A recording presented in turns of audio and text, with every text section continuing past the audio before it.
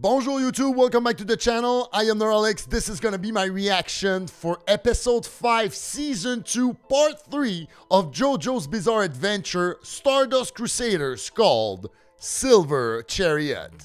If you are new to Neuralex Live, please subscribe. You can even click the bell to make sure you do not miss my next video.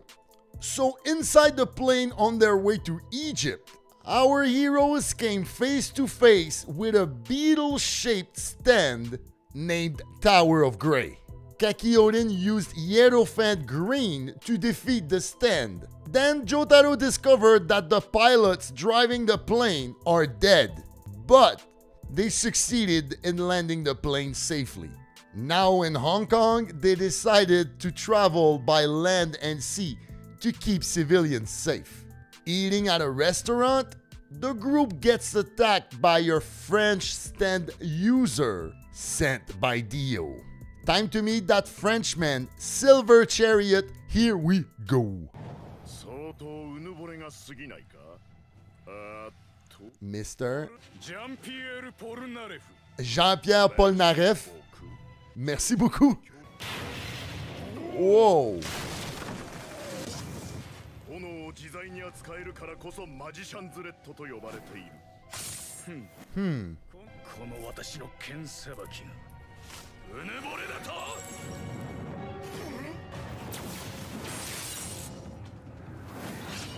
Yo.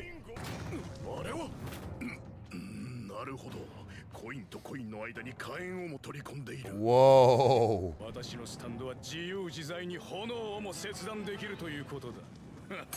What?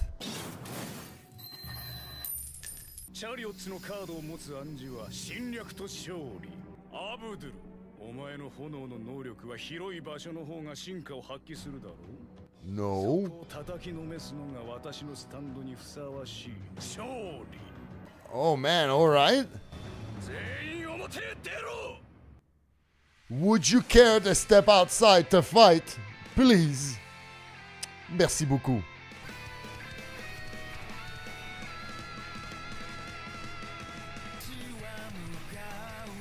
That song rocks so much, like so much. I've been listening to that song in repeat for the past like 3 days. It's amazing, amazing. I want to start a mosh pit or something. That guitar is so epic.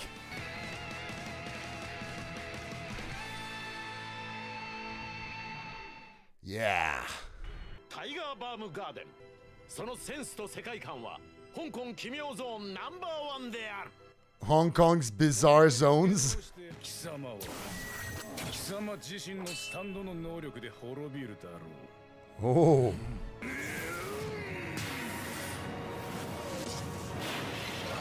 Magician's Red!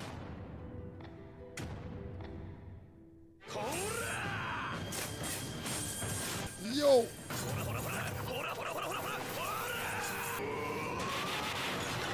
Whoa! They're gonna burn the whole place.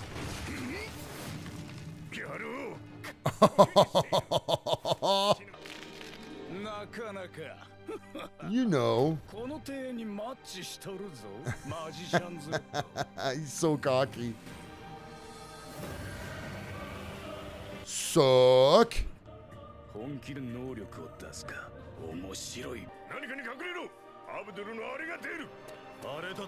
It?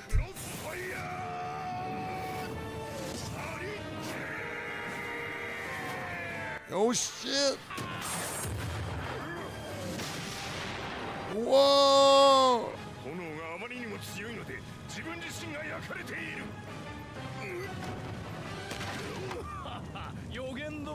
Yeah, you called it.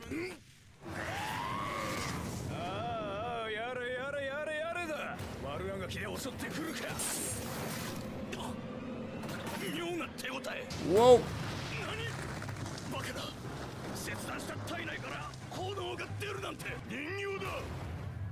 What? 様が切ったのはシルバーチャリオッツが折った彫刻の人形だ。自分のスタンドの能力にやられたのはお前の方だったろ。Oh shit! ロスファイヤーハリケーン Yo! 大使の私に予言で戦おうなどとは10年は早いんじゃないかな。こいつは死んだな。運が良くて重傷。いや、運が悪けりゃかな。スタンドもズタボロで戦闘は不可能。For now. Whoa! ブラボー！ Bravo! しかし、奴の体がなぜ宙に浮くんだ。感覚の目でよーく見ろ。そう、これだ。甲冑を外したスタンド、シルバーチャリオッツ。 Okay. どういうことか説明する時間をいただけるかな。 Yeah, of course. Take your time. 君の炎に焼かれたのは甲冑の部分だから私は軽傷で済んだの。 Oh. そして甲冑を脱ぎ捨てた分身軽になった。プロテクターがないということは今度再び食らったら命はないということ。ウィーごもっとも。 Oui, précisément. 無理だね。無理と試してみたいな。なぜなら君にゾッとするものをお見せするからだ。なんじゃ、奴のスタンドが6、いや7体にも増えたぞ。 Whoa. ゾッとしたようだな。これは残像だ。 Shadow clones? 視覚ではなく君の感覚へ訴えるスタンドの残像群だ。今度の剣さばきはどうだ。 Oh shit.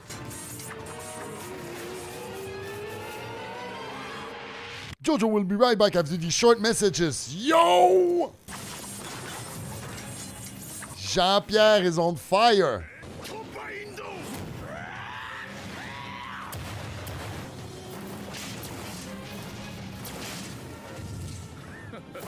Too fast. 手当たり次第か。少々やけくそに過ぎるぞ、アブドゥル。クロスファイヤーハリケ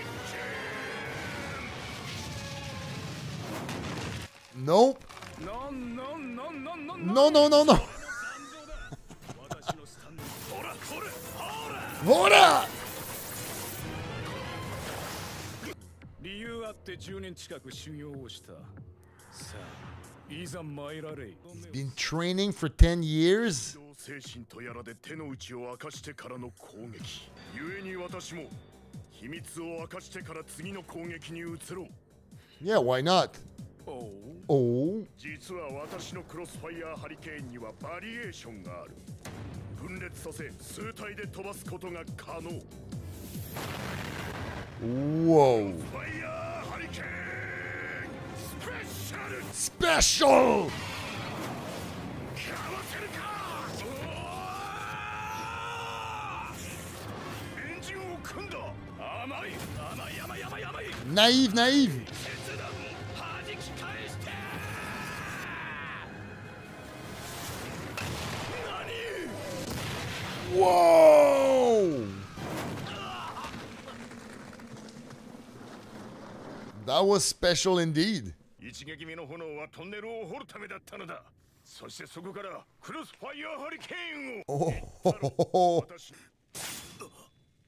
炎に焼かれて死ぬのは苦しかろう。その探検で自害するといい。 What?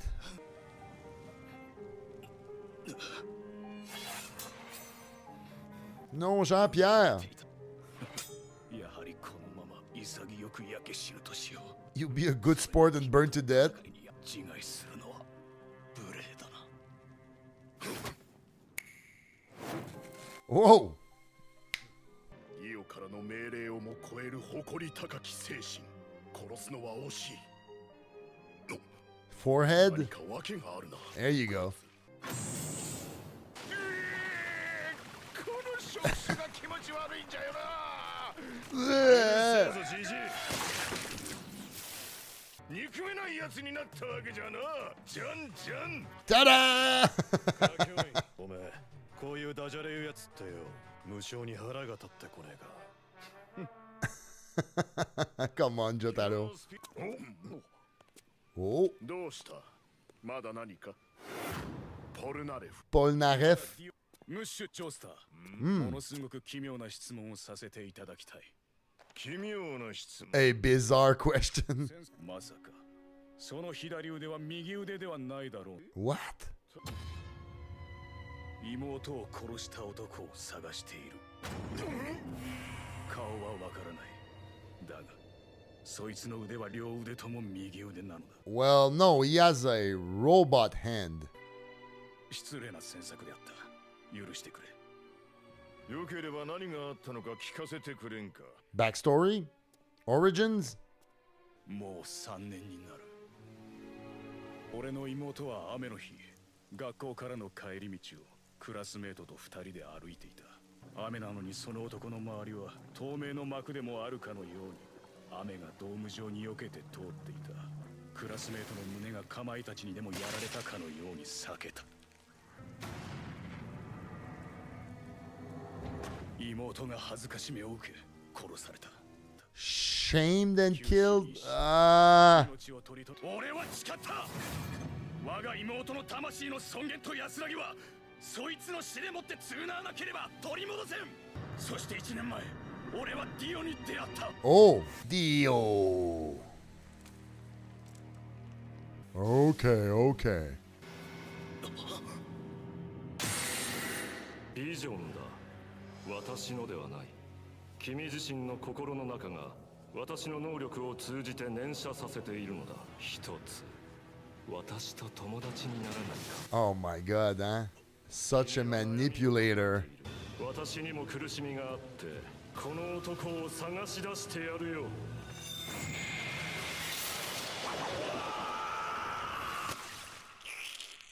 肉の目のせいもあるが、なんて人の心の隙間に忍び込むのがうまいやつなんだ。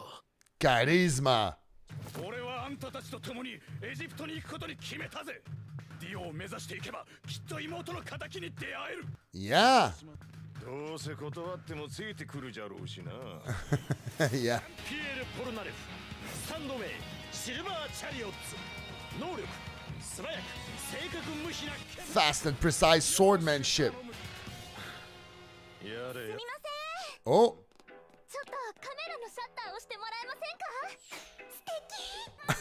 Oh my god, the groupies. やかましい。他のやつに言え。まあまあまあまあ。まあまあまあ。私が取ってあげよう。ささささ。いいね。もう一度行くよ。トレビアン。 Très bien. なんかわからぬ性格のようだな。というより頭と下半身がはっきり分離しているというか、やれやれだぞ。 Good grief.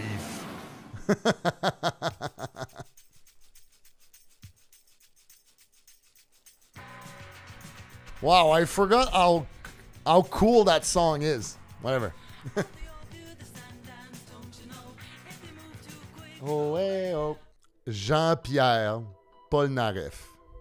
Seriously, we have a French dude now? Like, how more amazing can they make this show? Wow. Amazing character, funny, great personality. He says stuff in French, which I like. I might get annoying because all I want to do is repeat what he says in French now. Because, you know, his stand is amazing, powerful, looks amazing. His style, like, don't get me wrong, like, I'm not crazy, not dumb. I saw the intro, like, I knew he was gonna join the team, you know, it was like his introduction, you know, like they did for Kakioin, you know, like 2 episodes ago. Same thing, just a new character. Now the team is full now, like, I feel like, if I trust what I saw in the intro, we have a full team. And can I say that's a badass team? Like, those 5 together with all their stand powers, like, I hope Dio's ready. He's probably ready. He's probably have, like, 100 tricks up his sleeve, you know. He's been preparing his return for, like, 5 years or something. I'm sold. That character is gonna be so much fun. Jean-Pierre Polnareff. Oui, oui, oui, oui, oui. When you think this show couldn't get more amazing, they throw a French guy at you. Mic drop.